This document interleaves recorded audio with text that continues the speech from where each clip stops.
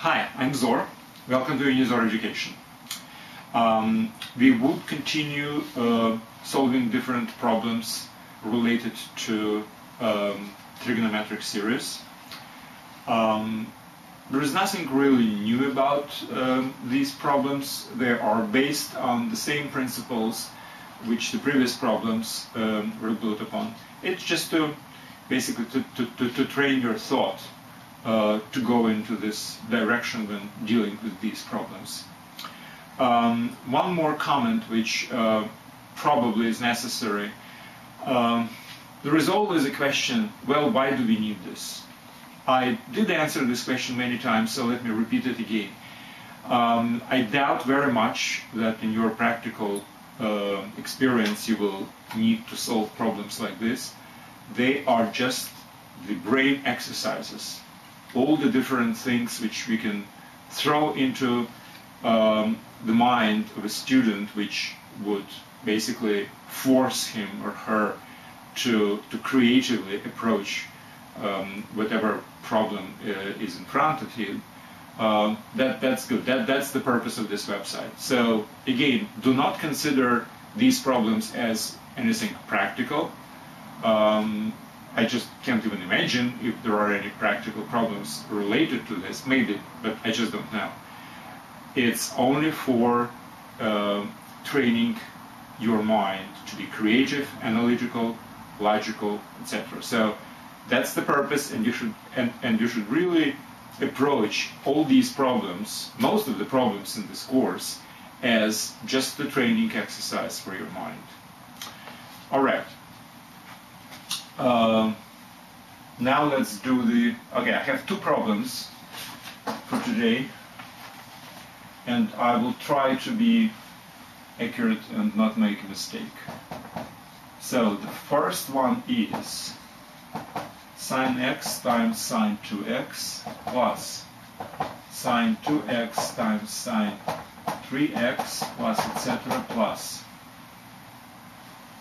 sin nx sin n plus 1x. So as we see, we have this particular series of n members, and each member is a sine of some number multiplied by x times sine of the next number multiplied by x. Now, we have to convert this series, which is very long actually, into a compact formula where obviously n and x and some trigonometric functions will be the arguments. All right, now we did use this particular technique before, and we will use it again. We will convert the product of two sines into a sum of something. Now, sum of what? Obviously trigonometric functions. Now, since I never remember any formulas except the very basic ones, I do remember that in the formula for a cosine of a sum of two angles, there are two members. One is the product of cosines, another is the product of sines. So let me just remind it. So cosine of u plus v equals cosine u cosine v minus sine u sine v. So that's product of sines. And obviously cosine of u minus v is equal to a sum of these two. So how can I get only the product of sums of sines? Well, I have to subtract from this. I have to subtract this. Cosines will be reduced, and I will have only the product of two sines. So sine times sine minus sine times sine will be 2. Sine u sine v is equal to, from this we subtract that, right? So it's cosine u minus v minus cosine of u plus v. So that's the formula. Now, if I will use this formula for u and v equal to x and 2x, and then 2x and 3x, and then etc., nx and n plus 1x, well, let's see what happens. All right, so x is u, 2x is v, right? So I have, well, first of all, this is 2, so I have to divide by 2. So it will be 1/2. 1/2, and let's open the square bracket. Now, cosine of u minus v.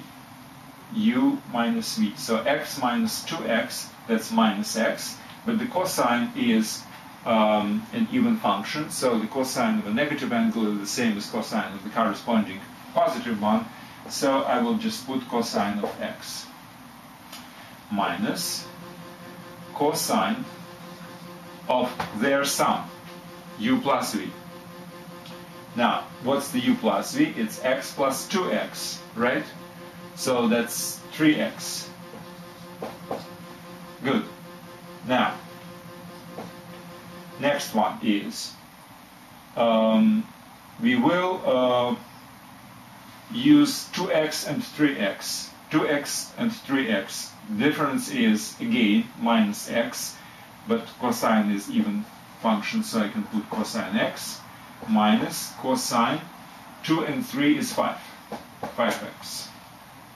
So, etc. plus. And the last one would be cosine of the difference, which is, again, minus x, but the cosine is an even function, and minus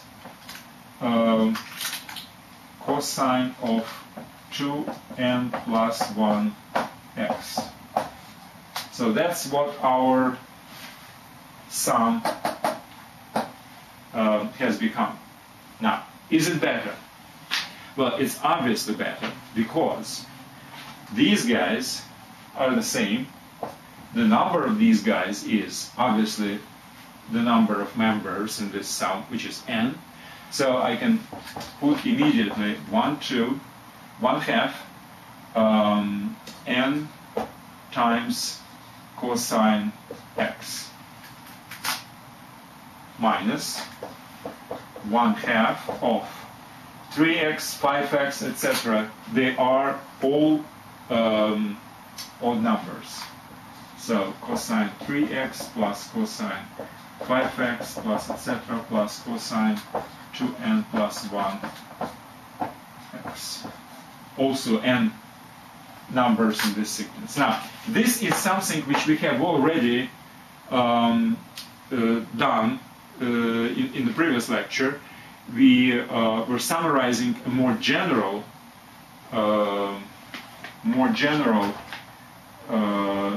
series. It was cosine x plus cosine x plus g plus cosine x plus 2g, etc. Remember this? Now, in this case, instead of x, we have 3x. And instead of g, we have 2x, right? So it would be basically the same thing. So if I remember the formula for this, I can just substitute into this formula. But obviously I don't. So I will repeat the derivation for this particular formula. So let me completely omit this particular member from all further calculations.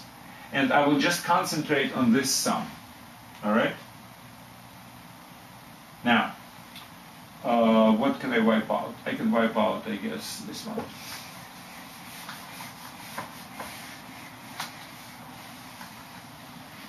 So, we have to calculate the sum of these. Now, if you remember, again, in the previous lecture, it was quite obvious. It's very helpful in this case to multiply all the members of this trigonometric series by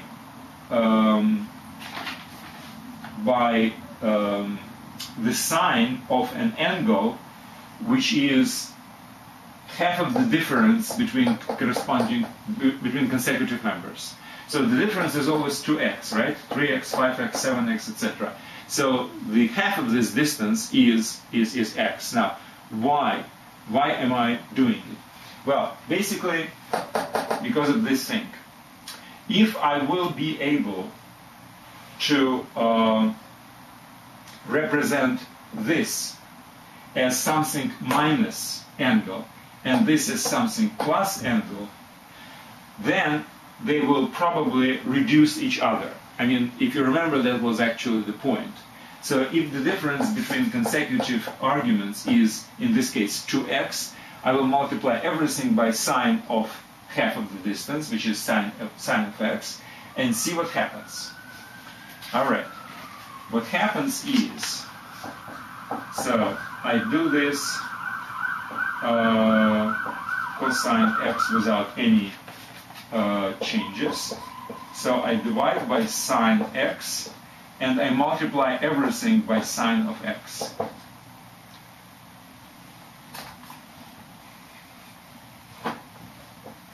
Cosine 3x sine x plus cosine 5x sine x plus cosine of 2n plus 1x sine x.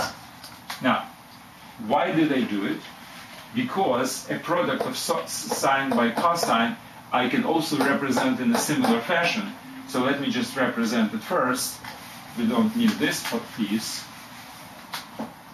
Now, same as the difference between cosines give me the product sine by sine, the product of sine by cosine can be obtained from the difference of the sines. So let's remember the formula for sines. Sine u plus v equals to sine u cosine v plus cosine u sine v, and sine of u minus v equals sine u cosine v minus cosine u sine v.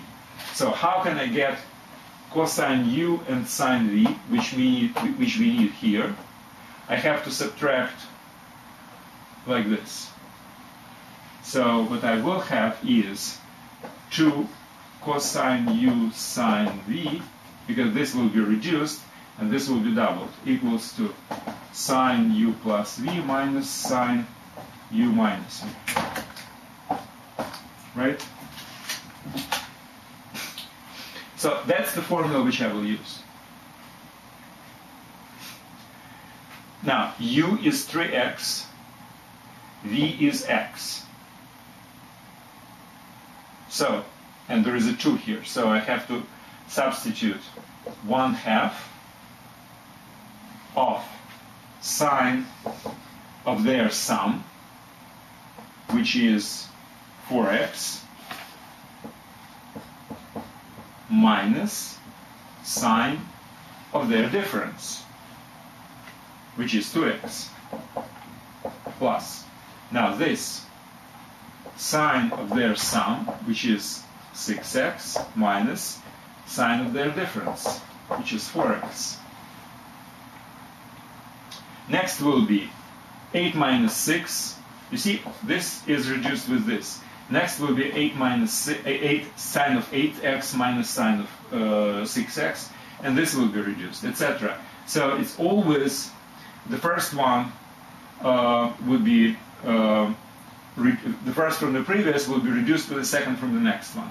So the very last one would be sine of their sum, which is 2n plus 2 of x minus sine of their difference, which is 2n x, which is also will be reduced. So what's left is this and this. So it's n over 2 cosine x minus 1 over 2 sine x. Then another 2, so I will have to put 4 here. And the only thing in the parentheses, in square brackets, would be sine of 2n plus 2 minus sine 2x.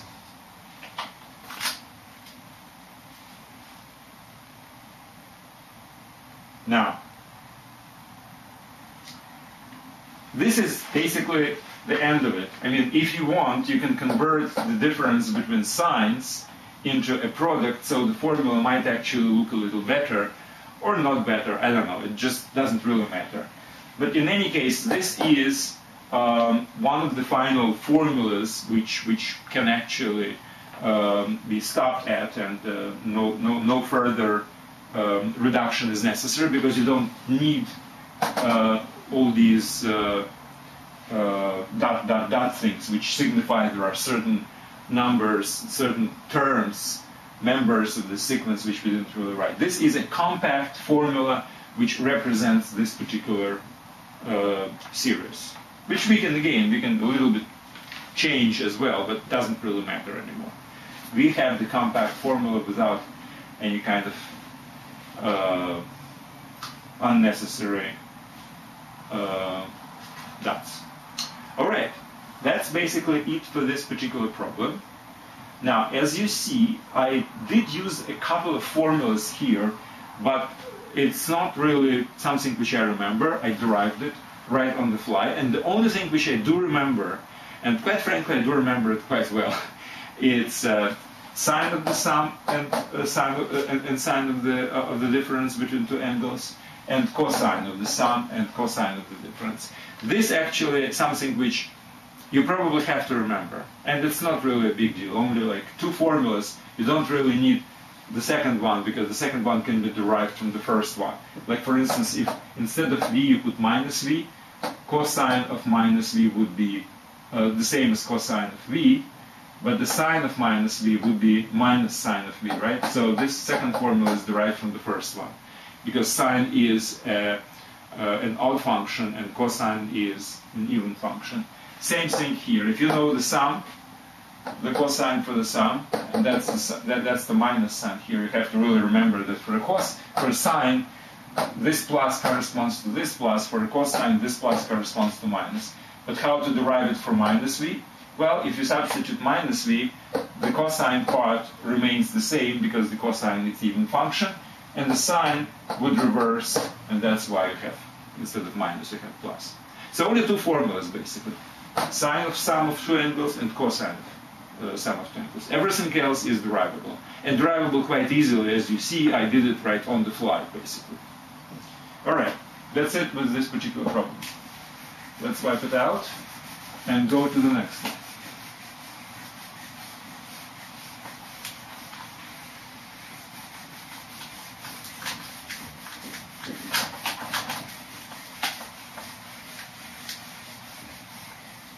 Okay, second and the last problem for this lecture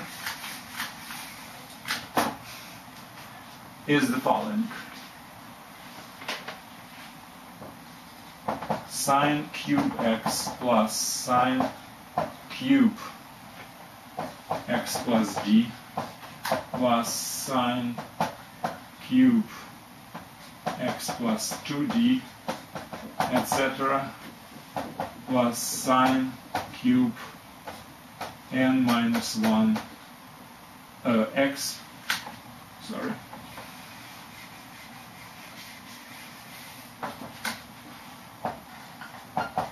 sine cube x plus n minus 1 d.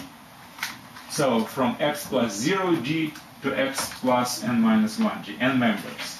And we have to calculate this sum. Well,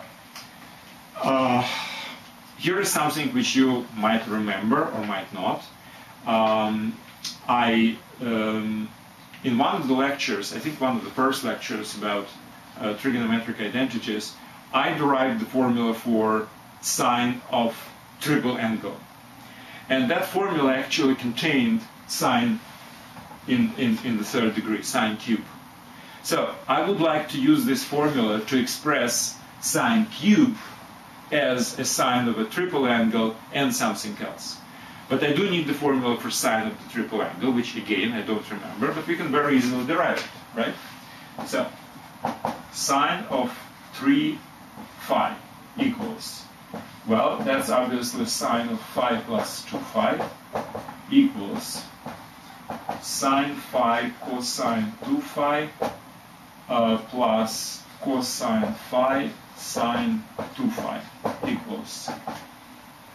Now cosine 2 phi, or cosine of phi plus phi, is cosine cosine minus sine sine. But angle is the same, phi plus phi, so it's cosine square and sine square. So sine phi cosine square phi minus sine square phi plus cosine phi. Now sine of 2 phi is sine cosine plus cosine sine. But again, since angles are the same, phi and phi, I can just put 2 sine phi cosine phi equals. I would like everything to be in sines, which means this cosine I will replace with 1 minus sine square phi, if you don't mind. And here you see cosine and cosine would be cosine square. I also replace it with 1 minus sine square phi. So what will I have is sine phi times 1 minus 2 sine square phi plus 2 sine phi times cosine square, which is 1 minus sine square, equals. Alright, now let's open all these brackets. Sine phi minus 2 sine cube. Sine phi minus 2 sine cube phi plus 2 sine phi minus 2 sine cube phi equals. Sine and 2 sine, that's 3 sine phi minus 4 minus 2 sine cube phi. Now, why is it important? Well, because I can express sine cube in terms of sine phi and sine 3 phi, right? So sine cube phi is equal to 1/4, right, of 3 sine phi minus sine 3 phi. All right?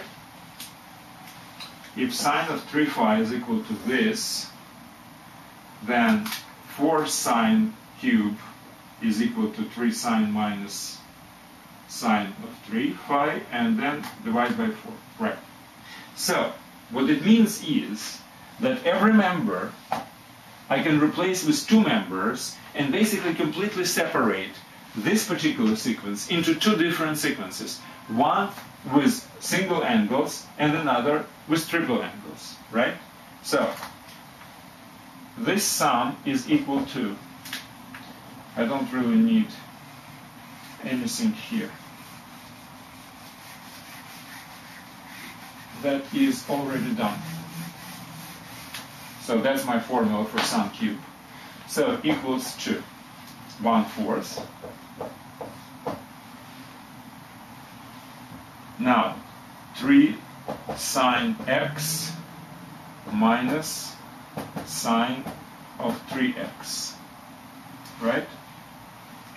Actually, I don't need to close this. Let's just continue. Plus 3 sine of x plus d minus sine of 3x plus 3d, etc. And the last one would be 3 sine of n minus 1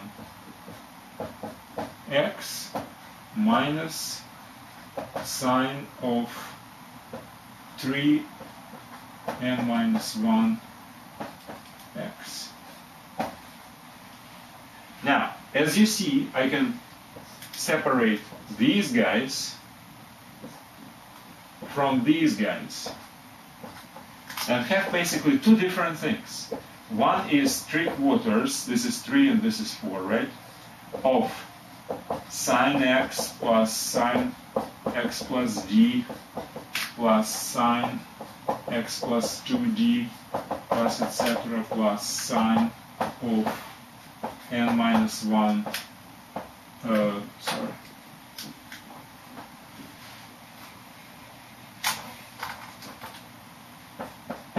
plus n minus 1d. Oh yeah, I have made a mistake here. It's d, and this is plus x. And same here. This is d, and this is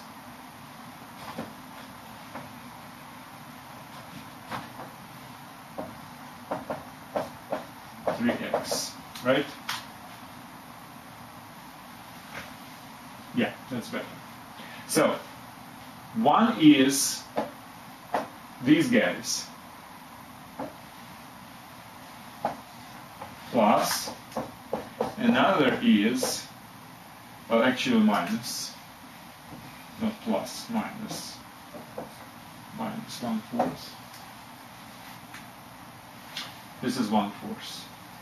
And I have here sine of 3x plus sine of 3x plus 3g plus sine of 3x plus 6d plus sine of 3x plus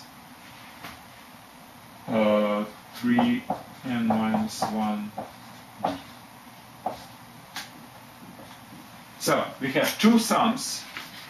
Each one of them is actually the same as the one which we considered during one of the first lectures dedicated to series. And again, you can use exactly the same approach as in the previous problem. The difference between these two is d. So you have to multiply everything by sine or cosine of d over 2, and each product can be represented as a difference between two different angles, and everything would be basically reducible, except the first and the last one. And similarly with this case, instead of x, you have 3x here, and the difference is 3g, not d, which means you have to multiply it by sine or a cosine of 3g over 2, right? And again, the whole thing will be reduced as soon as you convert the product of trigonometric functions into the sum or difference, actually.